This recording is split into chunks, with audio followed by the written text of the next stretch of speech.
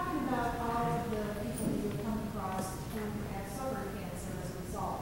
Are these people who have worked directly as a worker or as somebody in the general community who's been exposed, or people who have come into contact via the pipes that were put back into the commercial industry?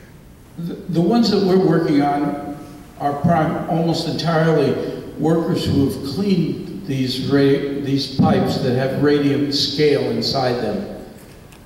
Those workers, and not the workers who've done the drilling or involved in fracking, not those gas workers.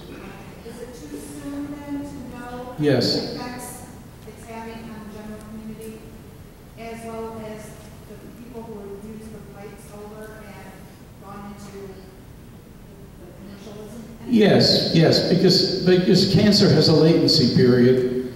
Leukemia is much shorter, maybe that's 2 to 5 year latency period, but solid cancers have a much longer latency period. So yes, it is too soon to know that. One can make estimates